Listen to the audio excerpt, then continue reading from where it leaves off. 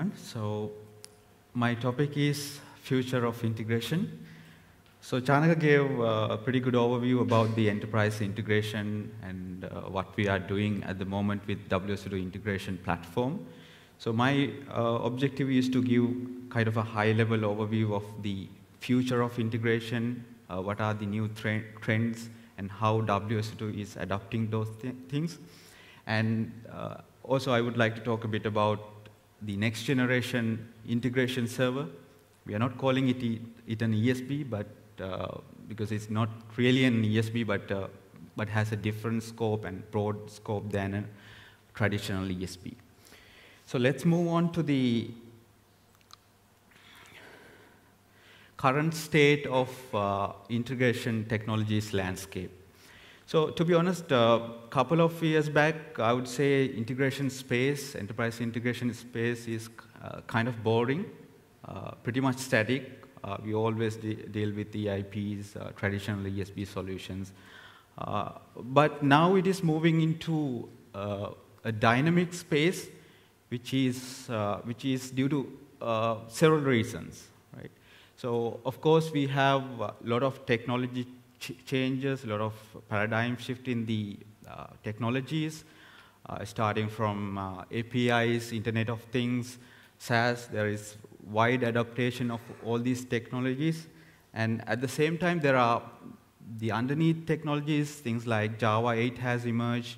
There are different types of programming paradigms, such as reactive programming is coming up. So this is a very good time to rethink our integration, and this is exactly what we have done as a WSO2 integration platform. We started rethinking our enterprise integration strategy. And so in that process, I would like to talk a bit about the current trends in the integration and how WSO2 integration server is addressing those things. Okay, so I'm not going to talk about enterprise integration. I'm not going to explain enterprise integration anymore because Chanaka already has done that.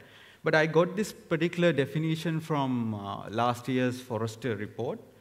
What is really interesting about this definition is, of course, we know that enterprise integration is all about integrating two different systems, two disparate systems. But this particular definition says it is a technology for developing, maintaining, testing, deploying, and governing interface between disparate systems. So you can clearly see that enterprise integration is not just integrating two different systems, but the entire life cycle related to that has to be addressed from the enterprise integration solutions. For the most parts, the existing integration solutions, including WSO2, is not addressing the entire process. So that is something that we are going to consider when it comes to next generation integration platform. Okay, so then I would like to talk about the future trends and future integration needs. So let's start with growth and the diversity of integration needs. So the top graph is on the growth of public APIs available in the internet. So you can see there's exponential growth of the public APIs that are there in the internet. So it is keep on growing. The bottom graph is about number of IoT devices. Again, you can see a consistent growth of the IoT devices. So with the proliferation of APIs, SaaS, IoT, so there is an increasing need of integration because APIs, for instance, are meant to be integrated, right? So when you are designing an API, that means you are exposing the API to someone else so that he can create some business on top of your API. So APIs are meant to be integrated, so as the IoT interfaces and SaaS applications. So integration needs are growing, and it is getting the requirements are very diverse because you have the API, SaaS, and all the other types of Internet of Things, etc. At the same time, you have to still talk to your on-premise application, all the B2B proprietary and legacy systems, existing SOAP services, REST services. You have to integrate with those technologies as well. So that means the growth and the diversity of integration need has to be addressed. Okay, so along the same lines, we have the agility and ease of integration. So one of the common requirement that we often see from our customers is they really don't want to put a major effort into their integration. They don't want to put their top developers to do the integration. So the skill set required to do the integration should be minimal in order to address the future integration need, because you have to deal with a lot of APIs, a lot of applications. So you can't invest more time or resources on doing the integration. So, and also once you have done an integration, you need to be able to customize the existing solution, because you may be adding or removing APIs quite frequently. So, and also the visual modeling is the key for next generation integration middleware, because of the very same fact, you have so many interfaces to be integrated, so you won't be doing that through a single XML file, complex Java code, or anything as such. And also, along with that, we need to have debugging, troubleshooting, and analytics should be an integral part of the solution, because analytics, debugging, those things should be considered when we start building the integration solution from the scratch. And also the streamlined development cycle, so that you start designing the integration solution, you start developing it, then you move that into the QA production, to the life cycle promoting, etc. And at the same time, you run integration tests. So this should be a streamlined process, so that you are 100% guaranteed that production runtime that you are using is fully verified through a rigid development life cycle. Okay, orchestration. So you may be wondering, orchestration was there ever since we start enterprise integration. So what's the difference? So here I'm talking about orchestration like a huge orchestra. It's not a small one, but a very large orchestra kind of a use case, right? So what it really means is you have so many services and APIs, right? So orchestration is becoming more and more important, because you have to integrate with so many services and APIs, so your orchestration logic becomes so complex. Logic becomes so complex, at the same time you have to deal with so many interfaces. So actually this particular diagram, I have taken it from Netflix. So for one Netflix API call, there are 9 subsequent backend calls going. So there is some orchestration happening at the Netflix API level. So in their case, they have implemented with Java, RX Java, because this logic is kind of static. It's not frequently changing.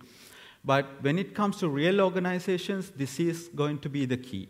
So actually, I was visiting eBay last week. So they said that their next intention is to have they said the killer application for them is the orchestration engine that can orchestrate like 50, 60 services with a end-to-end streamlined development process and visual modeling, etc. So what we really need in the next generation integration solutions is to have a simple and agile development of orchestration logic with the use of visual modeling tools. Okay, so then in the enterprise integration space, we more or less talk about integration based on the messages. Right? So there is a source system and a target system. You need to transform messages, you need to support different protocols, etc. But now the enterprise integration scope has changed, so that you have to address different needs, starting from application and API, SaaS integration to data integration, as well as identity integration. That means you have different identity representations in 2 different systems, and you need to integrate those 2 disparate identities. So that is not the traditional ESB integration. So therefore, we need to address these different integration needs separately. So that's where different solutions come into the picture. Things like integration server, data integration, identity bus, API gateway, or API composition server. So likewise, the key idea is scope of the integration has drastically changed. Okay, so performance. So as WSO2 ESB, in WSO2 ESB, we have been quite complacent with the performance because we have been keep on improving the performance. But if you look at this particular, so this graph shows you a particular API, popular API, and the growth of number of traffic coming into the API. So if your API is a really good API, you should expect this kind of a traffic shape. Right? You get, this traffic has increased. So that is exactly what we have experienced with eBay as well. So they were initially handling 1 billion transactions per day. Now at the moment they are handling around 6 billion. So you should expect more traffic coming into your API, and your integration layer should be able to cope with that. So performance is a key aspect, number of transactions plus the latency. So that is, that needs to be addressed. At the same time, we have to redefine performance again. Because of the adaptation of the container-based architecture, of course, the number of transactions and the latency is important, and that is important per container as well. And at the same time, the startup time, because if you are using container-based deployment, then startup time is quite critical. So at the moment, we talk about startup time around 25-30 seconds, but all the next generation products will have less than between 1 to 2 seconds of startup time. And also, similar to that, memory footprint, distribution size, and average CPU consumption and load average per container is also quite important. So if you take existing solutions, they really don't address these new parameters for performance.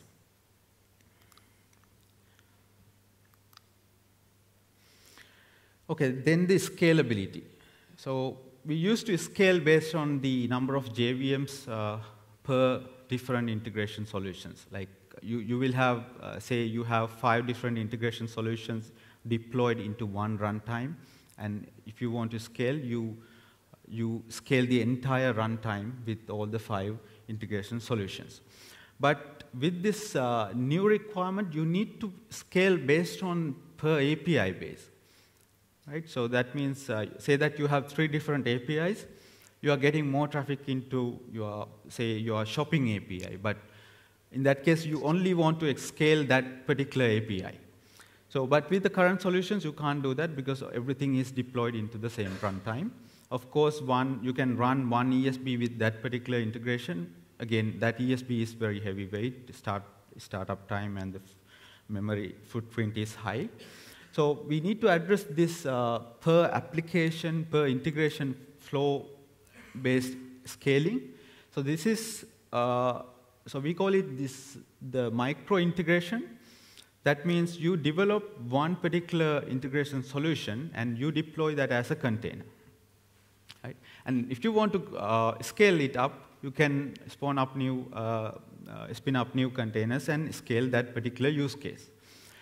So this is giving us so much of control over that particular integration scenario because that runs on top of a very lightweight runtime. So this is quite useful when it comes to microservice integration use cases. So that is quite aligned with the principles of microservices architecture. Okay, so then I move into the next generation integration platform. The key objective of the design and the architecture of the next generation integration platform is to address the aforementioned future of integration needs. And obviously, we don't want to build just another ESB, because as I said earlier, the integration landscape has changed, scope has changed, so another ESB is not going to solve all those needs. And since we have different types of integration solutions, starting from data application and identity integration, we need to build a reusable framework that can be shared across different integration solutions. And of course, this is built on top of Carbon 5. That's where all the startup time, less startup time is coming from. Sorry. So the first thing that we did as part of this effort is to finalize the messaging architecture of Carbon 5 that is used inside our ESB and our integration server and other series of products. So the first thing we did was protocol. So we fully decoupled the protocol handling layer. That means all the transport-specific code is inside the protocol handlers, which are message consumers and producers. And we introduced the mediation engine as a fully decoupled layer into the middle. So if in the current ESB, we do have a bit of a tight coupling between the transport and the mediation layer. But in this case, the advantage is you can plug your own message processing engine. So that basically we get that advantage because we can plug in our own message processing engine or message mediation engine. So we implement the protocol handling layer using NETI, and also we inspired the pass-through architecture of WSO2, and we implemented that on top of NETI. And as the mediation engine, we initially plug Camel, as well as we can plug any, because of this architecture, we can plug any mediation engine into this picture. So we managed to get a performance gain of 5 to 10x faster, which Chanaka showed earlier. That is from these green lines, like green boxes. That is from the protocol handling layer. Because we get rid of access to Synapse, access to transports. There are a lot of redundant things that we have removed from this layer. So basically, we managed to get close to 10x faster performance with the new transport.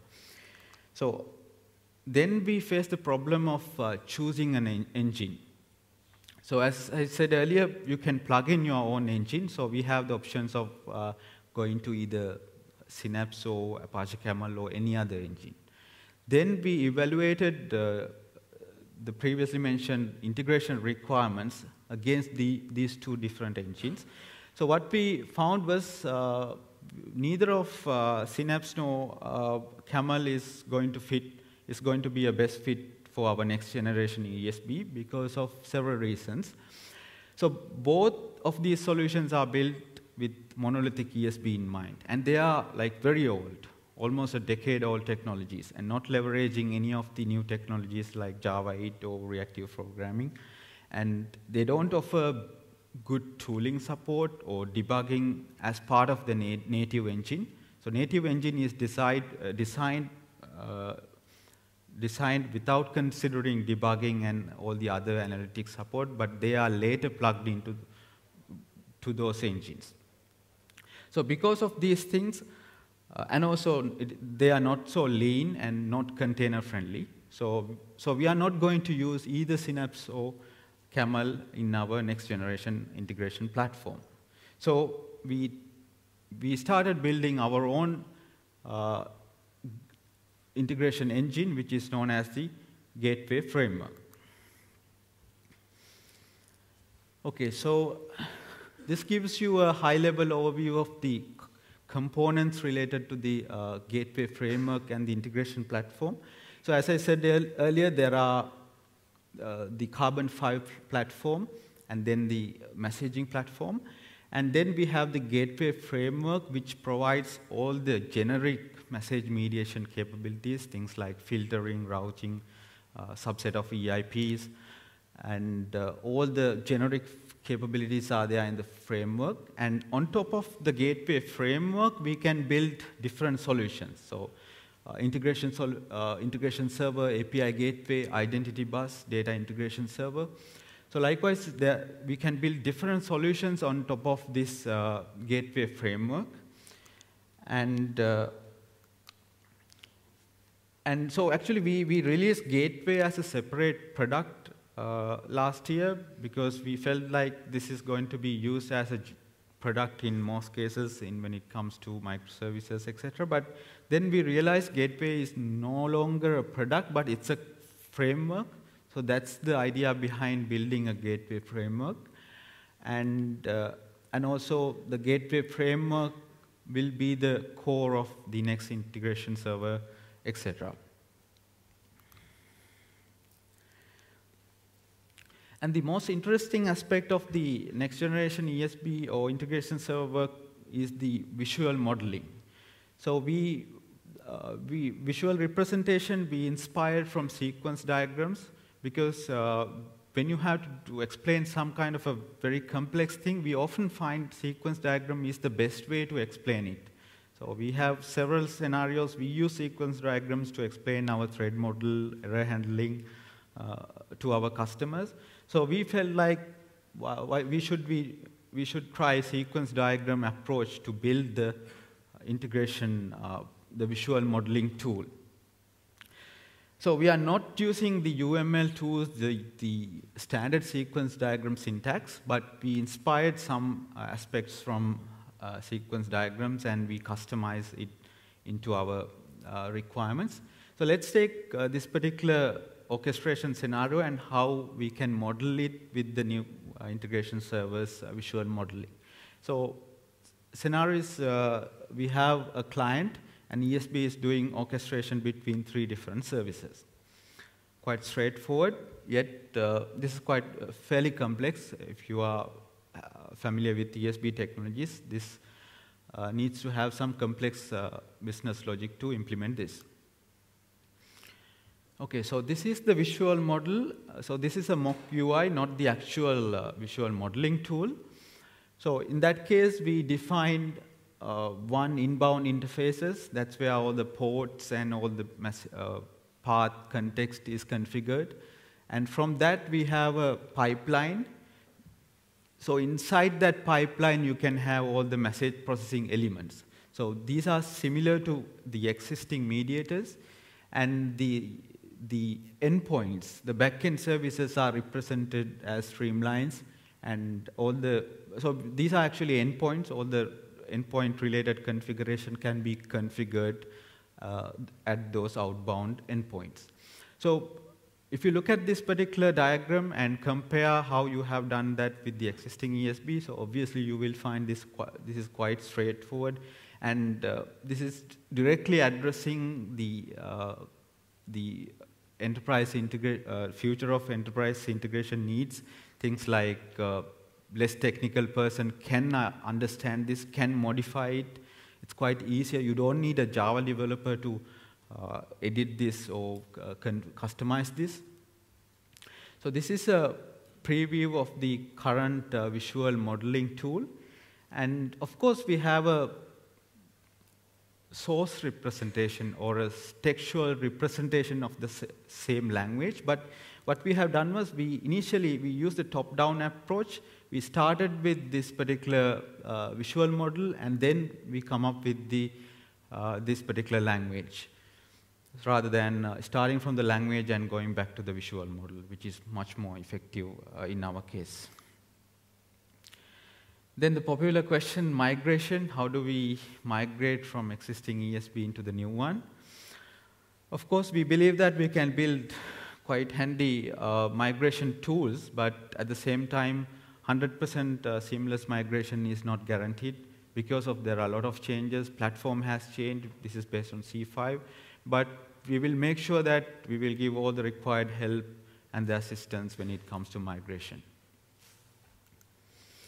Finally, so I would like to talk a bit about the future of hybrid integration platforms.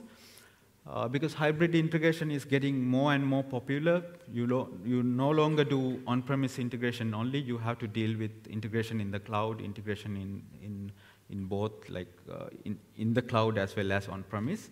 So this is actually taken from recent Gartner analysis on hybrid integration platforms. So they have actually identified 3 different types of integrations. One is the traditional on-premise integration. That's where you integrate your internal systems, ERPs, CRMs, etc. And then the iPaaS layer, integration platform as a service. That's where you can do mid-complexity integration scenarios. So if you have a mission-critical scenario that has to be implemented in your on-premise system, and all the performance-critical, mission-critical scenarios has to be implemented on-premise, and all the mid-complexity scenarios where the center of gravity is on cloud or mobile can be implemented in iPaaS layer. That means it's kind of a hosted ESB. You do the integration in the cloud and start running business on top of that cloud. ISaaS, integration software as a service, is a new concept. It is more or less the social integration.